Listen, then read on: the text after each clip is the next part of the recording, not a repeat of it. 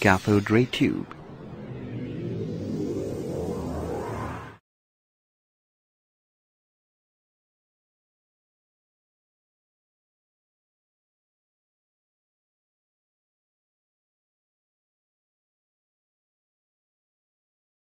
Discovery. William Crookes discovered cathode rays when he was studying electrical discharge in gases, whereas J.J. Thomson discovered that the cathode ray consists of negatively charged particles called electrons.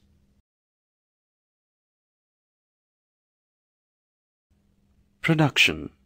Cathode rays are produced in a discharge tube. Hence, the discharge tube is generally referred to as the cathode ray tube.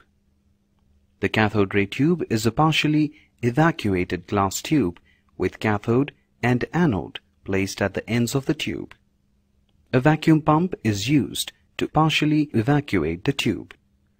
The cathode is connected to the power source with the help of a clip. The tube is supported on a stand. It was found that electric discharge through gases took place only when the pressure inside the tube is lowered and the potential difference between the electrodes was high. To produce cathode rays, high potential difference of 10 kV to 20 kV is applied between the electrodes and the pressure is reduced to 0.0001 millimeter of mercury by means of a vacuum pump. A glow is seen on the walls of the glass tube. The bright fluorescence glow is due to the striking of the rays emitted by the cathode. These rays are cathode rays. Properties of cathode rays. Cathode rays travel in straight lines. When an opaque object is placed in the path of the cathode rays, a shadow is cast on the glass wall opposite to the cathode. This shows that cathode rays travel in straight lines.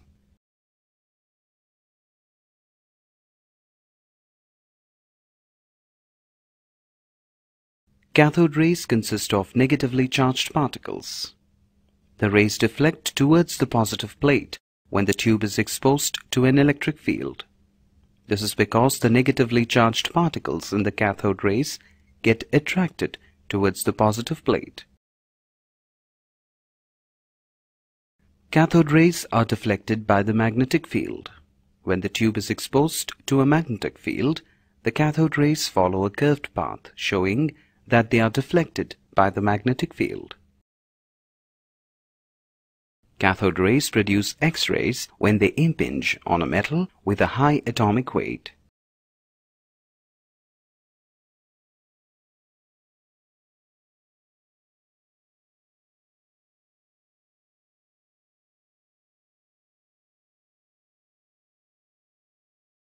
Cathode rays travel with a high speed almost equal to the speed of the light and hence possess kinetic energy.